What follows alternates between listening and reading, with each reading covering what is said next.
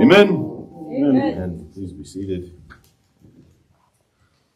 We bow our heads and we'll say a prayer asking the Lord God to bless our meditation. Lord, be with us today. Thank you for your salvation. Thank you for your word, Lord God. And by your word, and by the sacrifice of your Son, build us up and help us to know that in Christ Jesus we are truly and fully forgiven. Bless us as we meditate. In Jesus' name, amen. Amen.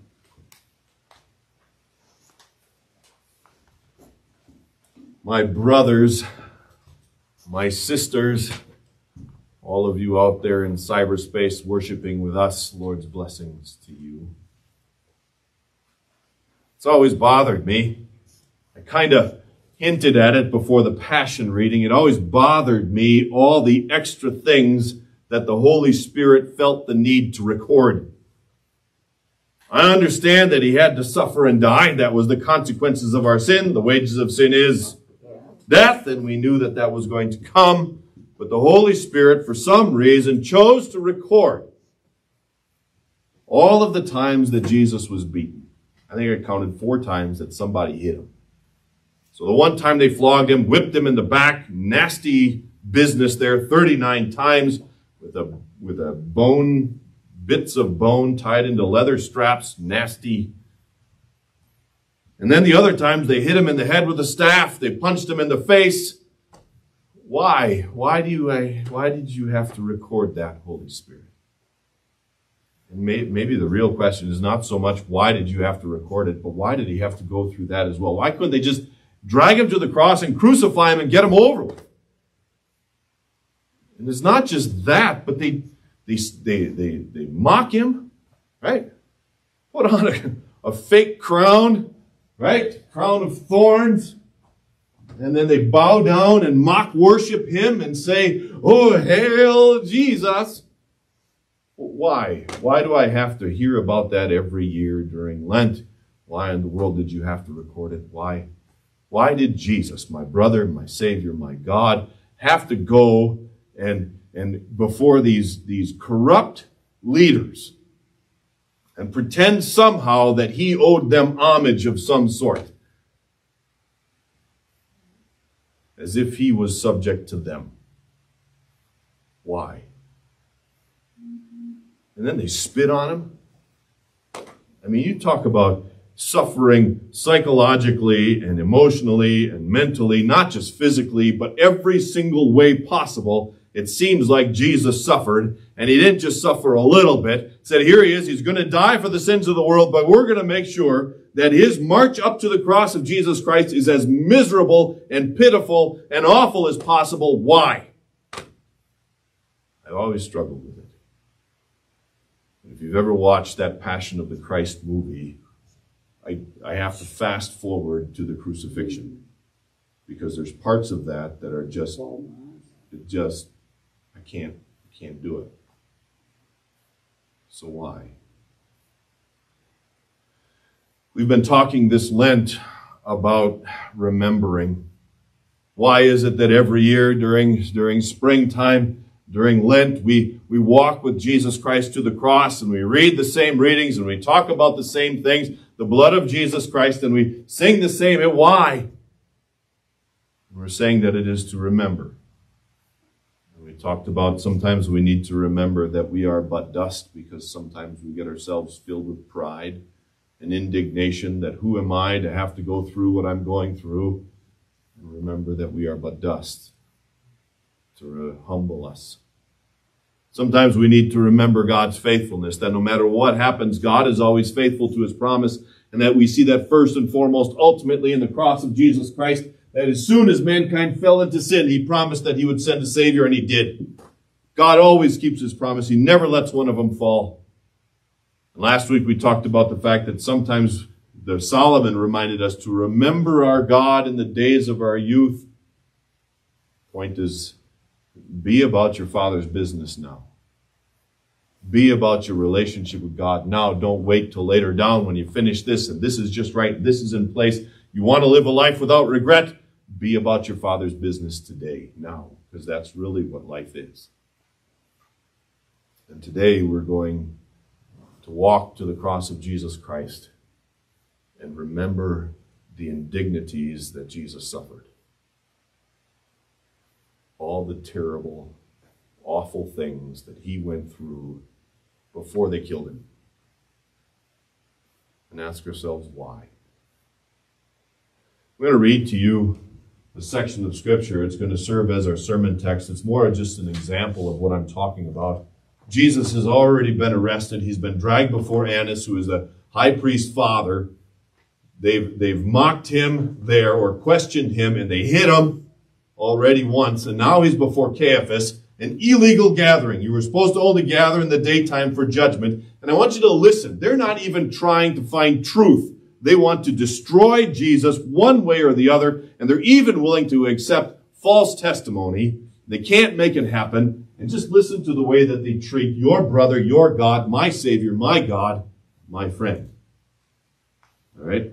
So Matthew chapter 27, beginning at verse 59, this is what is written in the book of Matthew. The chief priests and the whole Sanhedrin were looking for false evidence against Jesus so that they could put him to death. But they did not find any, though many false witnesses came forward. Finally, two came forward and declared, "This fellow said, I am able to destroy the temple of God and rebuild it in 3 days." Then the high priest stood up and said to Jesus, "Are you going to answer? What is this testimony that these men are bringing against you?" But Jesus remained silent. The high priest said to him, "I charge you under oath by the living God. Tell us if you are the Christ, the Son of God." "Yes, it is as you say," Jesus replied. "But I say to all of you, in the future you will see the Son of Man sitting at the right hand of the Mighty One and coming on the clouds of heaven." Then the high priest tore his clothes and said, "He has spoken blasphemy. Why do we need any more witnesses? Look, now you have heard the blasphemy. What do you think?" "He is worthy of death," they answered. They spit in his face and struck him with their fists. Others slapped him and said, "Prophesy to us, Christ. Who hit you?" This is the word of the Lord. Thanks be to God. All he had ever done was help people and heal people and love people and spoken the truth to people, and yet they wanted him dead. These were supposed to be the judgments. This is the religious leaders of the land who were supposed to mete out religious judgment, and there was nothing about it that was religious at all, and nothing about it that was fair judgment, was there? It even says there, they're looking for false testimony. They don't even need it to be true. We just need some reason to put him to death. And so they accepted all of these arguments against him that were just false. And then they hit him. And then it says other places that they blindfolded him. And they stood around slapping him in the face. "You're a prophet? Who hit you?" And we go on and we read about Pilate. They tied him up and bound him as if he was a criminal who was going to run away and escape, and as if he was dangerous in some way. Why did the Holy Spirit record all that? Why is it that we need to remember? Why is it that Pastor always reads these awful sections of Scripture every Lent and make us all feel so lousy?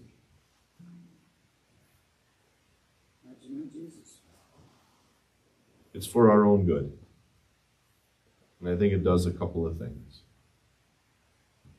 Remembering the depth of Jesus' suffering helps us understand that we truly are forgiven. Jesus didn't sort of suffer, did he? He suffered completely. He suffered totally.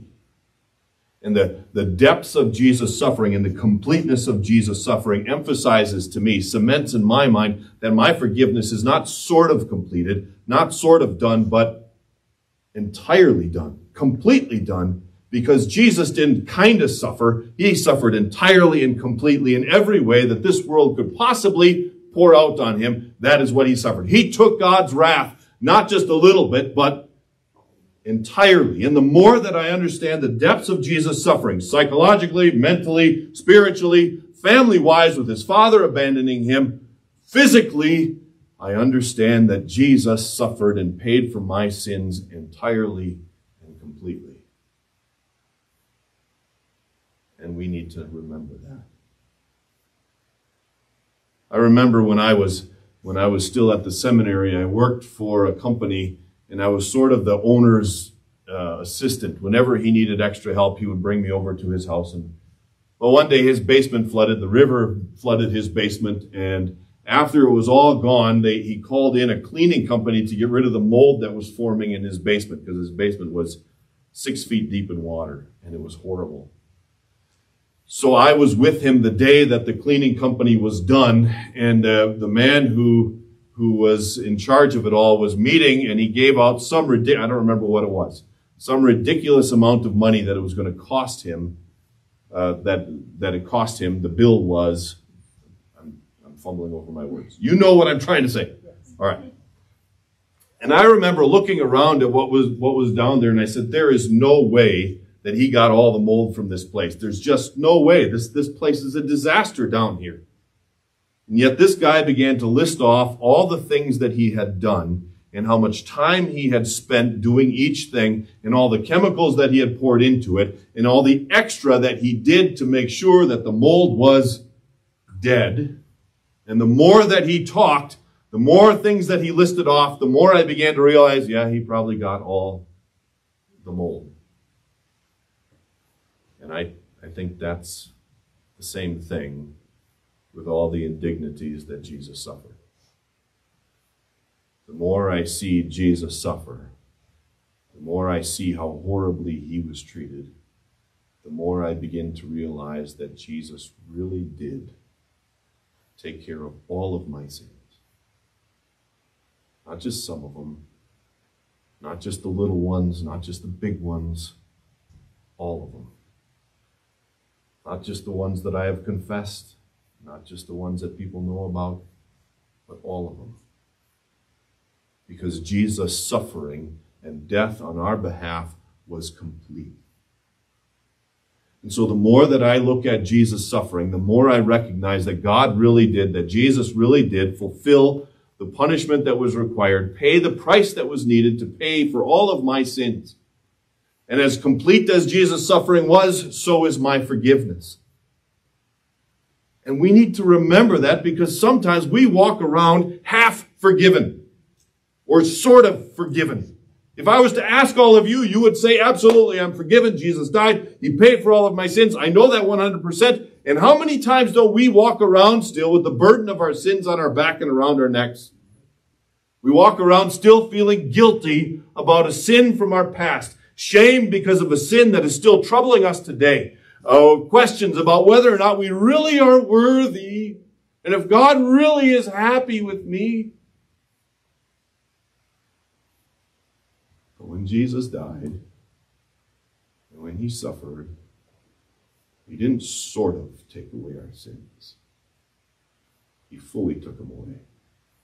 He drank the cup of God's wrath down to its very dregs, down to the very worst, so that you and I would know that our sins are completely and fully forgiven. Jesus did not go to that cross and die, and he did not go through all of the things that the Caiaphas and Annas and Pontius Pilate and Herod put him through. He didn't go through all of that, so you and I can walk around half forgiven of our sins, still burdened, still questioning whether or not God smiles on me, whether or not God still accepts me. Jesus forgave me completely, and as complete as his suffering is, so is my forgiveness. As final as his suffering is, so is my forgiveness of sins. And there is the need for us to remember again that our sins are not just sort of forgiven, but they are completely, totally, absolutely forgiven in Jesus Christ by his suffering on the cross. It reminds me of the passage that I quoted last week. Jesus came that we might have life to the half. 3/4. Full. Jesus says in the upper room as he's talking, as he's praying with his disciples, he says, I have come that that your joy might be mostly complete.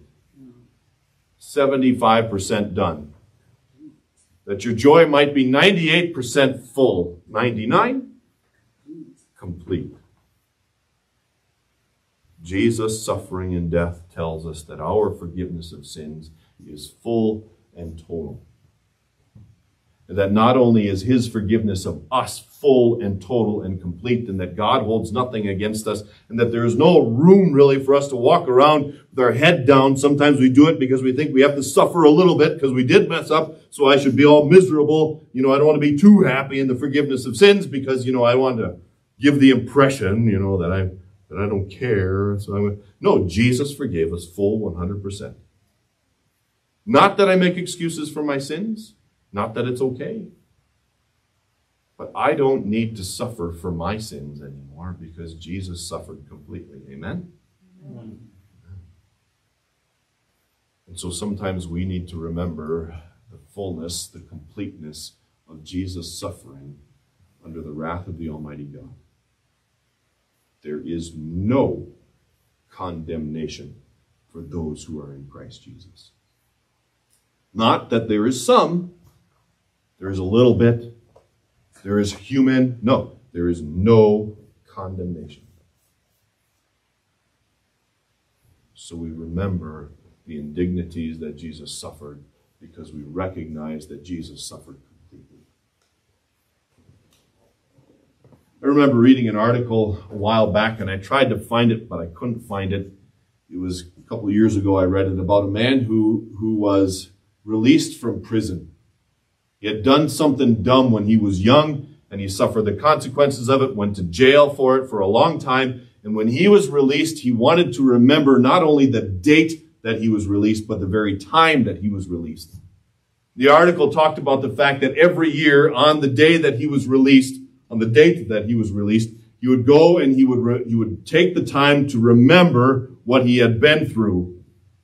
And he'd go eat the same food. There was something, I can't remember what it was. I think it's pizza. As soon as he got released, he went to Pizza Hut, I think it was, and ate a big pizza. And so every time that date came around, he did the same thing. He ordered pizza from Pizza Hut because he wanted to commemorate that date. But it wasn't just the date, it was the time. So that every day at that time he tries. It was like 2:38 p.m. or something like that. He tried to commemorate that time every day and take 2 minutes and remember what he had been through. And he said the commemorating did two things. One, it reminded him, it helped him to appreciate the freedom that he had, the release that he had been given. But it did something else.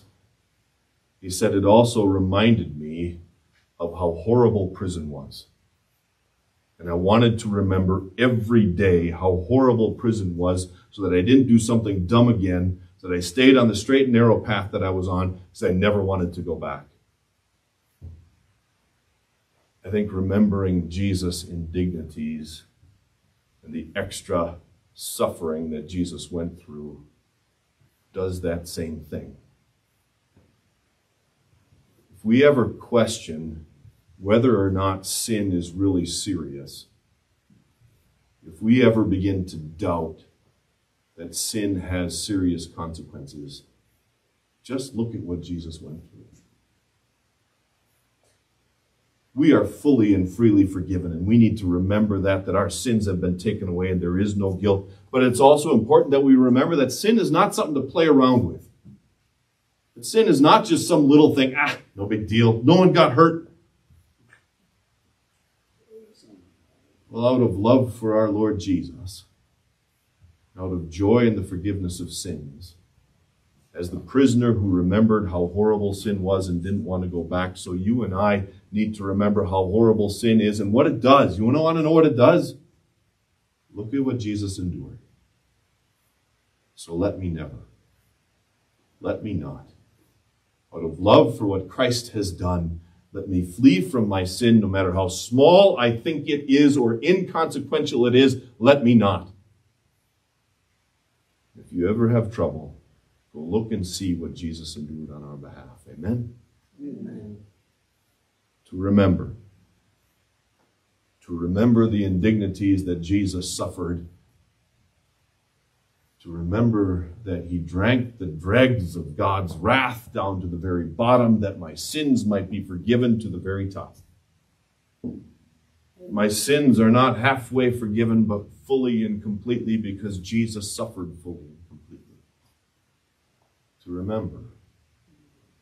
remember his indignities, because we know, we recognize how horrible sin really is. Lord God, help me to remember what you endured on my behalf, that I might know that I am fully forgiven, that I might not go back to what was there before, but keep me on the straight and narrow path that is a relationship with you, Lord God. Help me to remember your indignities. For Jesus' sake. Amen. We're going to continue with our next hymn. I know that at this point many people chime or log off and disappear from worship online. Please don't. There's one announcement that I think you really need to hear, so I would ask that you please hang on with us through the announcements, because there's one that's pretty important for you to hear. Also, just a reminder, post your prayer requests. We'll be praying through those in a minute. Go ahead. I'm sorry.